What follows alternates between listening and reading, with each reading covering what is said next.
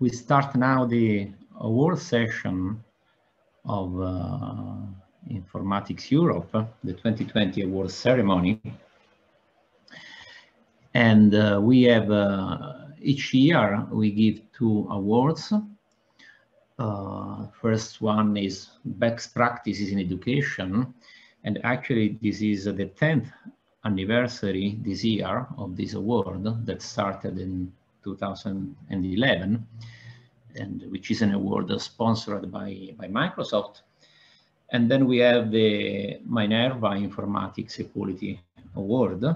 And again, this year we have a recurrence because it's the 5th anniversary for this award, which is sponsored by Google. And with these 2 awards, we try to improve research and education by recognizing the outstanding initiatives in education and research in Europe. Next slide, please.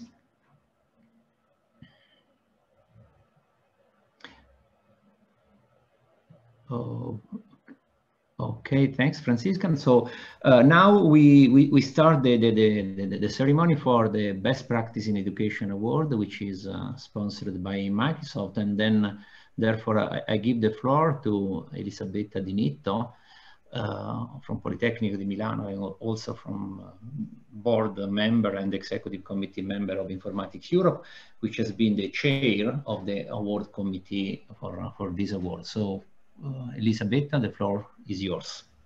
Yeah, good afternoon, everybody. I'm very glad to be here presenting this education award, which is sponsored also by Microsoft, and it is a, let's say, a traditional award that we are having at Informatics Europe.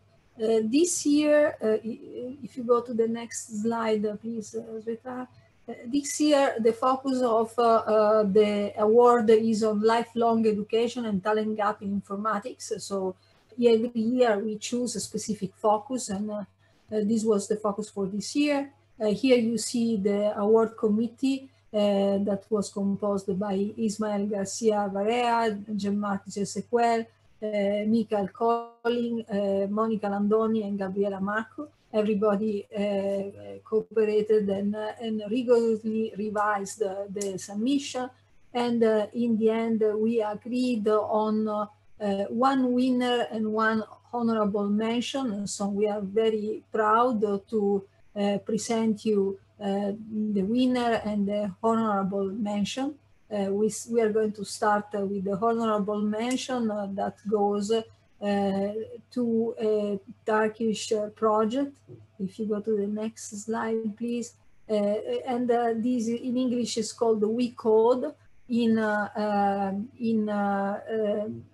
mean, I've been trying to rehearse and to learn the right pronunciation for the Turkish name, and I have to say that I'm sure that I did not succeed, but it should be something like Kodlu Yoruz, which essentially means we code. So the emphasis here is in support, in helping everybody to become a developer, as far as I understand. And so we are very proud of giving this honorable mention. I think that the prize, the award holder, I mean the honorable mention holder is here in the virtual room. So you want to just very briefly say hello to everyone? Yes, hi everyone. This is Gülcan from Turkey. Very good to be with you today. Thank you so much for the award, and Elisabetta, you pronounced it perfectly. It is kodluyoruz as well. So thank you so much for this award. It is very great moment for us, because when we started kodluyoruz around 3.5 years ago, our goal was to really get an attention to Turkey as a talent hub in technology with so much young population and talent. So we are very proud that just we get this award today. So thank you so much for this organization and your great work. Thank you to you. And so now we go to the award owners, and this is a project that has been is a Master of IT. Can you please, Svetlana, change slides? Thank you. Master of IT that has been developed by a group of university in Denmark. And so they get the award and in recognition of the outstanding educational initiative. So I will give now the floor to our speaker, who will be going to present the master. So Bettina, you online? Yes, I am. Thank you very much. Will you change slide, please? Hello. Before you can get started on your talk, which we're very much looking forward to, we just wanted to say a quick congratulations also from our side, from the Informatics Europe office. We are glad to present you with the award plaque for the Best Practices in Education Award, which you can see on the picture, but it exists actually physically, and we will send it to you via mail after the conference. Lovely. So yeah, congratulations, and yeah, I'm happy to hand over the word to you for your presentation. Just let me know whenever you want to switch to the slides. Lovely. Please switch to the first slide, then. Well, on behalf of Aalborg University and Aarhus University and the University of Southern Denmark and the coordination committee of the Master of IT program, I would like to thank the award committee and Microsoft for the Informatics Europe's 2020 Best Practice in Education Award. My name is Bettina Lundgaard and I'm head of the coordination committee. And on my side here is my good colleague, Associate Professor Henrik Berbach Christensen. Next slide, please. Master in IT is an educational cooperation between 3 universities in Denmark, offering a lifelong learning part-time master degree program for IT professionals. The purpose of the degree program is to help closing the digital talent gap by providing a dynamic portfolio of currently 30 courses of each 15 ECTS. The Master of IT program is a part-time degree program which allows students to do their full-time work simultaneously. The content is based on the latest research, which is of crucial importance. The digital field is in a rapid and constant development. Therefore, the program ensures that the research is transformed into usable knowledge that can be used directly in the students' daily work.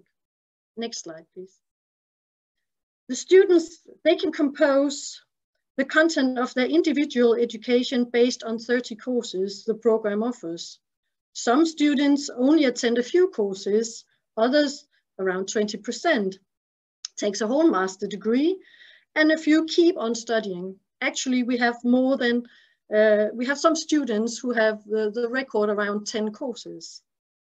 For a master degree, the student choose a specialization in either software construction, organization, or interaction design and multimedia.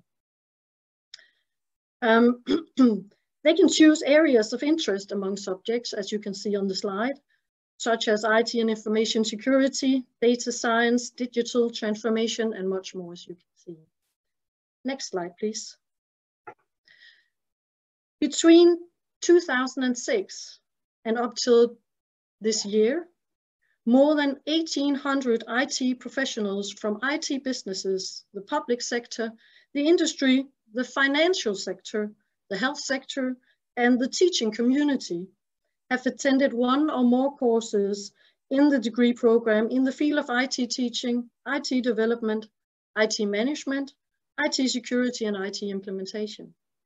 The program is among the top 3 of the 90 master programs there are in Denmark, with most students, together with the Master in Public Management and the MBA.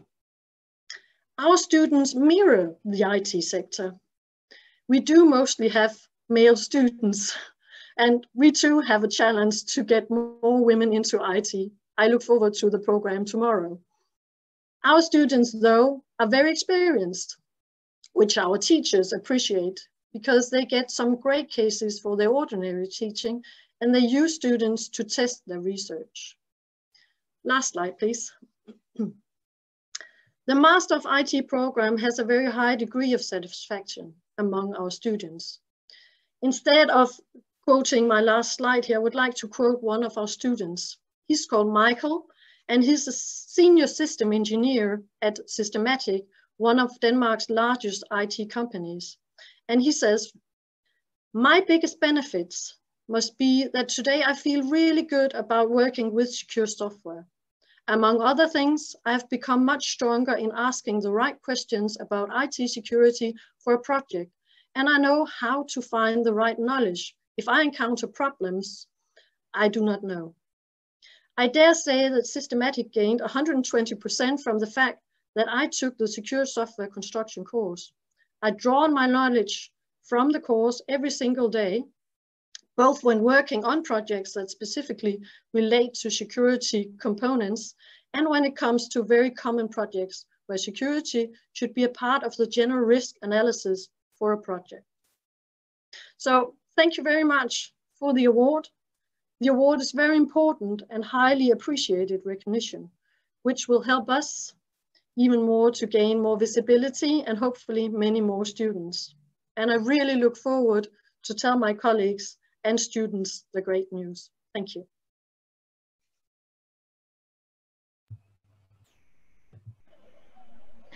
Thank you, Bettina, for your presentation, and congratulations for your prize. Okay, and I don't know, I think if there is, we could take some questions if there is somebody that want to know more, I guess. Yeah, actually, I do have a question. While reading also your proposal, I was wondering, so I've noticed that you have a large number of students, and you also mentioned that not all of them take the whole program. They can take part of it. Do you provide the guidance to these to your students and suggestions on which part is best suited for their given their initial skill, and also what is the typical starting point in terms of skills that they have, that the average student has when if this is possible? Maybe there is a very large variety of ingress, let's say, skills in your case. Yeah. To ask the first question first, yes, we do have guidance. We both have guidance across the 3 universities, helping them to choose subjects, but we also supply guidance within the institutes who are providing courses. So we have a lot of guidance for the students, also on our website for the education. And the other question, yes, it is very different what background they come with. For example, when they read software construction, they can either come from a professional bachelor degree, and they come both from the IT communities, the IT businesses and other businesses. And then you have on the end the software construction people, and on the other hand you have managers within IT. So they have very different background. So we guide them if they need it. But most of our students, they know often what knowledge they want, and they pick the courses where the knowledge is that they want. Either they want themselves or they need in their business. Many of them have this dialogue with their managers on what to choose as well. Yes. Does that answer the question? I have a clarification question, if you allow. Yes. What is the admission prerequisites for this? Do they need a bachelor's degree, or does a professional education suffice? The admission requirements are different regarding what you are studying. So if you're studying on our software construction, you have a bachelor degree within software construction to read those subjects. On our other specialization, we have other admissions requirements, but the minimum admission requirements is that you have a bachelor degree and you have at least 2 years of work experience within the field that you're studying. Okay. Yeah. Yeah. And it's a 60 credit program for getting the master's. Yeah, it is. Okay, thanks.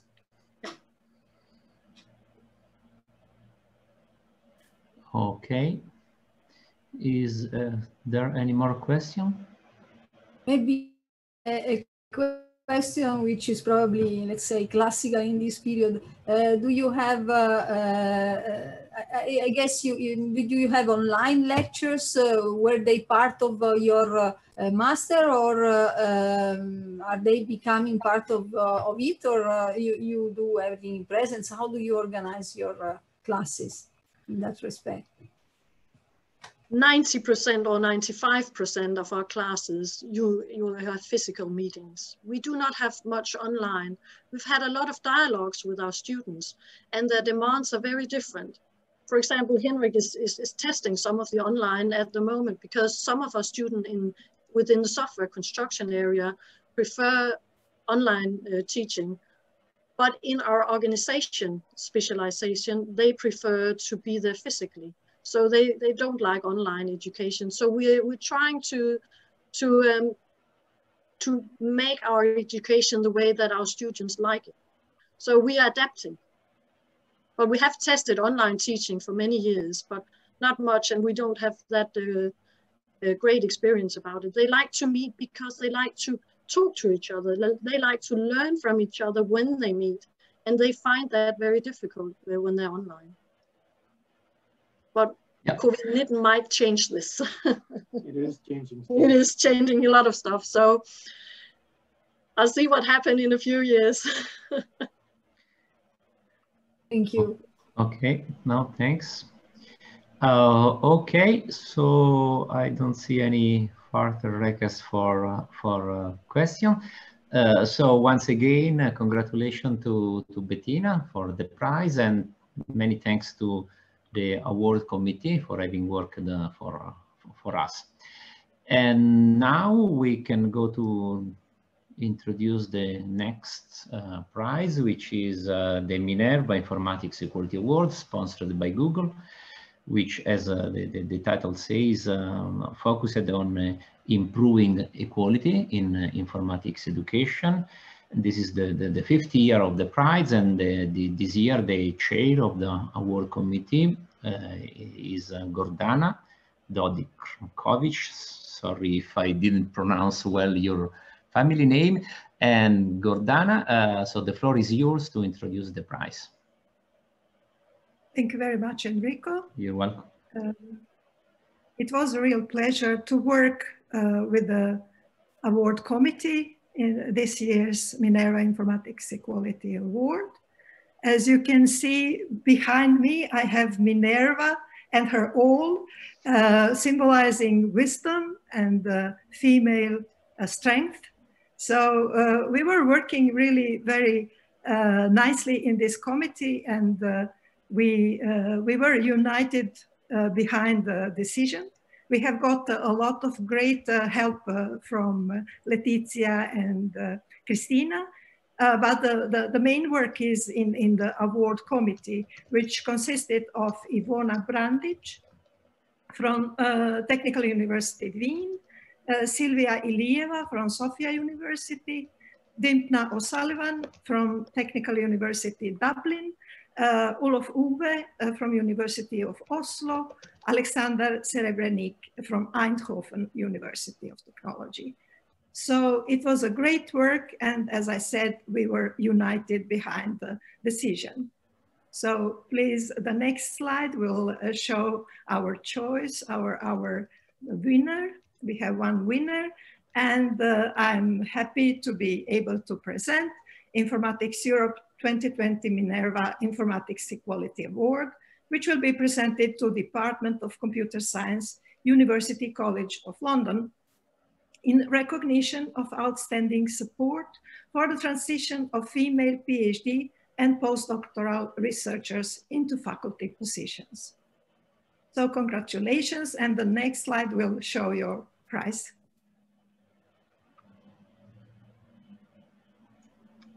Thank you, Gordana. And again, also from the Informatics Europe office, a big congratulations for the award. As you can see, we have an award plate for you as well. and we will send this plate to you after the conference in due time. I would like to hand over now the word to Dr. Ivana Drobniak to tell us more about their initiative. And I hope that Ivana is already with us. As far as I can see, she should be here. And Ivana, I also allowed you to control the screen. So if you would like, you can also accept this and take over the slides. That would be great. Thank you so much. Can you hear me? Yes, I can hear you very well. Excellent. So do I? Yes. How do I start the presentation? Do I? You just, the presentation is already going, your slides are included, and you can just continue with the next slide, and then we should already see your presentation. Let me just see. So. Oh, okay, thank you so much. Well. Yes, perfect. So my name is Ivana Drobniak, and I'm an associate professor representing computer science department from the University College London. And I would first like to thank the committee for giving us this award. It's a really, really big honor, and it's a really big incentive for us to continue doing further work on gender equality. So we worked hard on promoting gender balance in our department. And I think in this talk, I will present some of the activities we made. So we are a really large department. We have over 200 academic and research staff and over 1,000 students. We have very strong interdisciplinary research, and we were top in the UK in the 2014 Research Excellence Framework. 96% of our research is rated internationally excellent. We are also very strong in teaching and really have strong emphasis on innovation, especially in bringing a research-enriched teaching program. Finally, we do have and put lots of emphasis in work around our equality and diversity. Especially here, I will show activities we have for addressing the gender balance. So we have the whole kind of very elaborate structure for this. We've been working on this for the last 10 years. So we've kind of structured ourselves around 5 different A's, which is the first one is Arrive, where we develop affinity for computer science in young girls aged from 9 to 18. Aspire creates dreams. So we showcase the female role models in computer science. Then in Achieve activities, we develop the skills for the students and for our junior staff to achieve their full potential. In Advanced activities, we create pathways for career progression. And finally, in Amplify, we share best practices nationally and internationally. So our whole committee is sort of divided to address all of these different areas of our strategy. So here, so we were very lucky, and we were awarded for our strategy several times over the last 10 years. So we got the Bronze Award and 2 Silver Awards from the Athena Swan UK Charter for Gender Equality in 2013, 15, and 2020. And we were also awarded the first ever Minerva Award. Thank you very much for that. It was in 2016 for advancing the careers of female faculty. And this year we were awarded for supporting careers of our PhD students and our postdoctoral researchers. So in this talk, I will focus on the activities that are for that purpose. So regardless of where we are in the world, I think for us academics, we all share a somewhat similar experience in that the academic path is a little bit like climbing a Mount Everest. I hope you all agree with that. So there are a number of different stations and to reach on that path, going from being an undergraduate student to becoming a professor. And so they're all equally important, but I guess and they all have their own challenges. However, probably the hardest one of all is the transition from the post of a PhD student and a postdoctoral researcher to a permanent faculty position.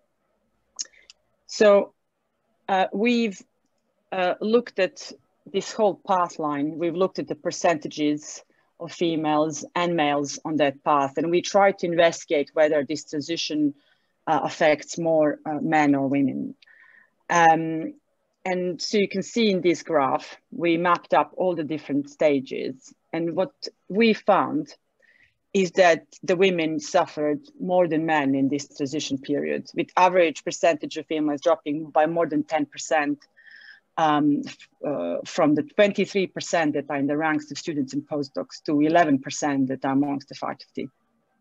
What we also found is that, because we looked at, I apologize, so we looked at for some of the reasons for this difference, and what we found, which is quite interesting, is that the age when this transition happens is early to late 30s, which is a time when most women nowadays start having families. So there are lots of different challenges in that period of a woman's life, and some of these are childcare responsibilities, work-life balance, no perspective of stability, which is sometimes the how it feels in academia to many, and possibly an atmosphere which does not easily accommodate for family planning. So hence, to address these challenges, what we have created are some additional steps in that transitional period. And for these steps, we've included also plenty of support. So first of all, we encourage and support our postdocs and our PhD students to apply for external independent fellowships, such as Liverpool Trust or EPSRCs or Marie Curie. We created for that purpose a specialized workshop series and that train the students and the staff of how to get the fellowships. We provide help with preparing applications. We are very hands-on. We do frequent follow-ups and prepare them both for applications and for interviews. And we always have very successful fellows and faculty members present in these workshop series. And secondly, we've also created a special scheme, which then chooses the most academically gifted from these fellows and offers them a position of proleptic lecturer. So this position was created at that kind of intermediate step.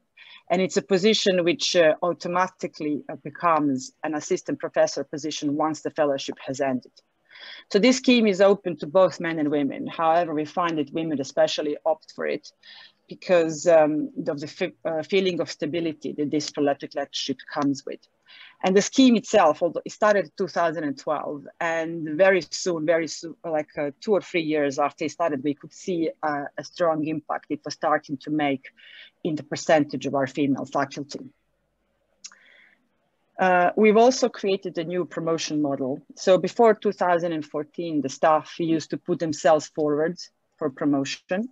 However, we found that lots of our female members of staff tend to wait longer.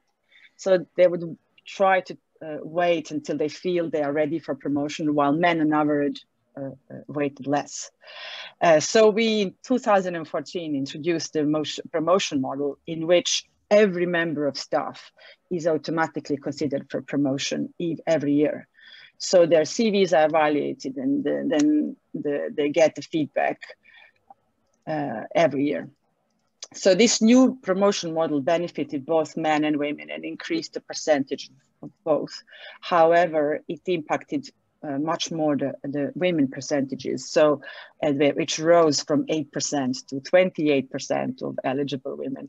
And now both men and women percentage of promotion are equal. So fourthly, we've also worked to provide very good family support. We introduced a special research award, which was automatically awarded to the staff that comes back from maternity leave. So this is £10,000 that can be spent for any type of research that the staff needs in order to speed them up with their research. We also have emergency childcare. So when you need to attend conference or meeting, we award this very quickly to male or female members of our staff. We have a nursery on site, and in our meetings, we our meetings are often attended by babies. I mean, numerous occasions I brought my children to work and they were being looked after by students or just with me in the meetings. We also encourage flexible and home working, and we schedule our seminars and meetings in the core work times between 10 a.m. and 4 p.m. Also, very, very important point which we try to encourage is that our leading figures, especially our head of the department, they kind of always there to provide encouragement, and they give personal examples for work-life balance. And I feel this is invaluable to other members, more junior members of staff. Fifthly, apologies, there is another one here. So fifthly, organize social events for women in computer science. And we are aware that many different organizations organize social events. But what we've done that is kind of special for ours is that we make sure that the invitations are personal. That goes a long way. It makes a big difference for them rather than being sent like from auto-generated emails or from the secretary. We also, all of our leading faculty female members are present. And this is also quite invaluable for our younger members of staff who so that the mix between the postdocs, the PhD students, and the very senior professors, it's all happening there while we are celebrating successes, both work and personal, where we introduce new members and we have fun. We also invite external prominent female role models. For example, we once invited a very famous American scientist, computer scientist, Maya Matarich, who was a winner of the Anita Borg Award and the Presidential Award for Mentoring in STEM, just for tea. And she came, and that was really wonderful. We also showcase our female role models. So in addition to the socials, they are visible in our websites, in our lecture theaters, and in our newsletters. And finally, our equality and diversity chair sits on all of our leading decision-making meetings in the department. So this includes the leadership and promotion committee. So that way we are able to challenge biases that sometimes present in choices that are based on old models or opinions. So this all led to a very kind of steady increase in the percent of our female faculty. So from 11% in 2010, when we just started, to 21% in 2018. So this is 8% higher than the Russell Group University's average. And we are very proud of this achievement. So if you remember, I showed some data from 2010, and we're looking back at that data. And when we compare the data that we have in 2018, we can see that, apologies, we can see that there's a very big gap. There's all of the different paths on the academic path have an increased female percentage number. However, what is really important is that gap between the PhD position and a postdoc position and the faculty position has greatly reduced. I will switch back between these two slides just a few times so that you can see what is the considerable impact that our actions have made.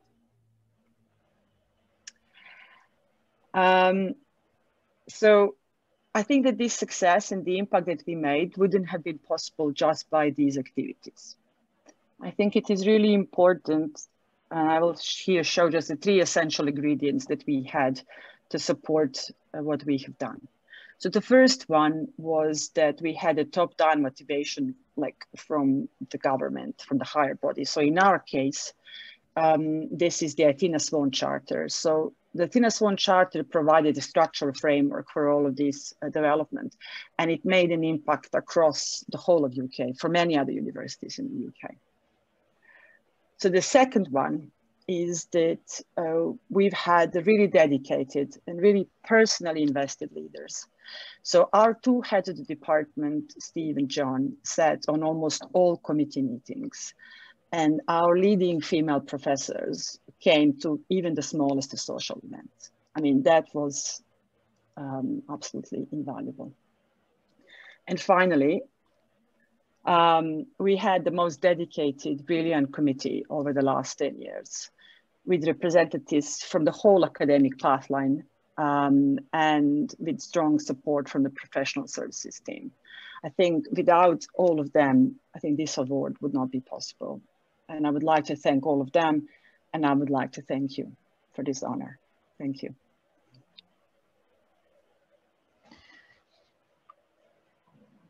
Thanks a lot, Ivana, for your presentation, and thanks for your very, very good project. I mean, the number you have shown is almost doubling of the percentage of female participation is almost unbelievable. I mean, but we believe because it's there, and no, and it's clearly a proof that things can be done. Requires time because it took 10 years for you to do this, so it requires time. So we have to trust in the fact that the strategy is good and the direction is good, and it requires commitment from the highest level of the organization. Otherwise, it will not happen. But it can be done. So this is a very good example, and we are happy to have recognized it, giving you the award. So I will now leave the floor to question, if there is any.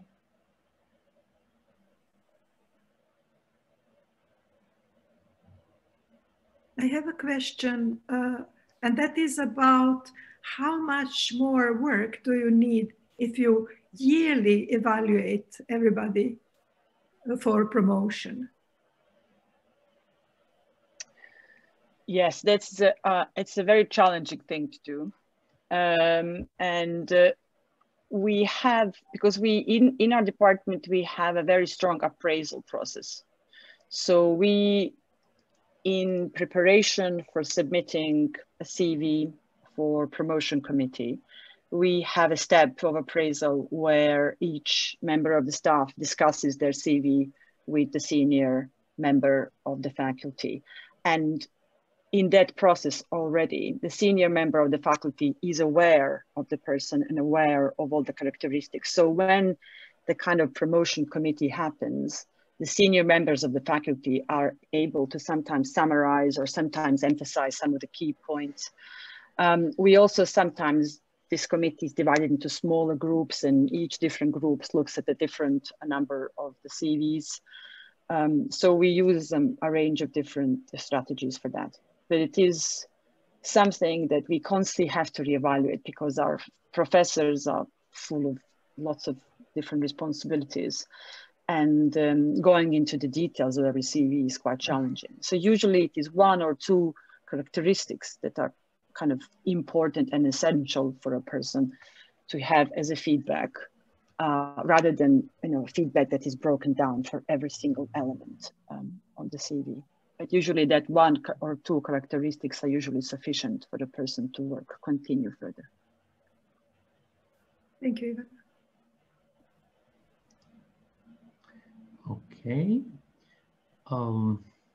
Is there any more remark or question? There are Linda. questions in the chat. Yes, so I mean, it's really amazing what your department has done.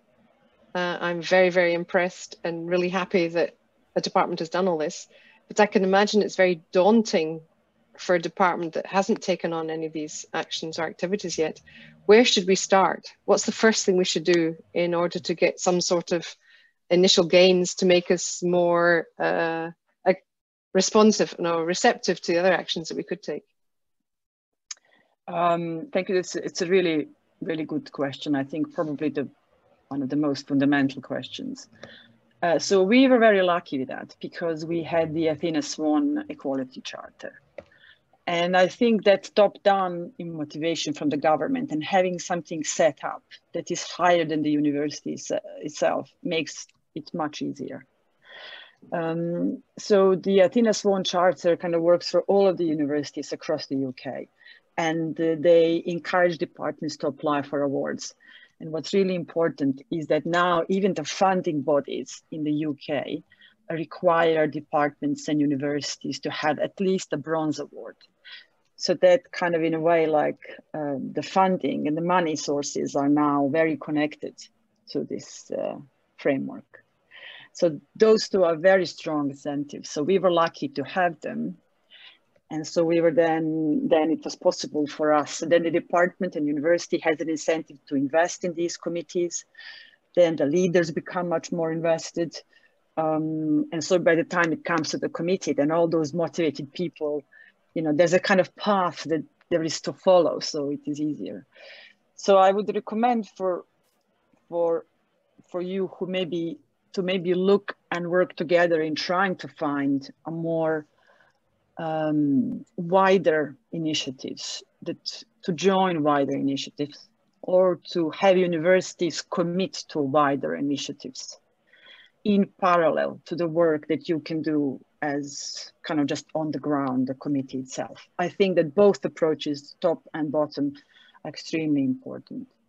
And for example, Minerva Informatics Award is really important. It's really great to be able to just share these experiences, because then it's just another way of showing that it's very important to have that top-down support.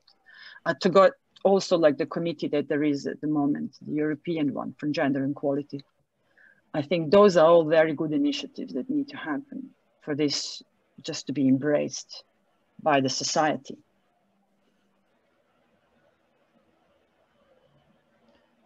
Okay.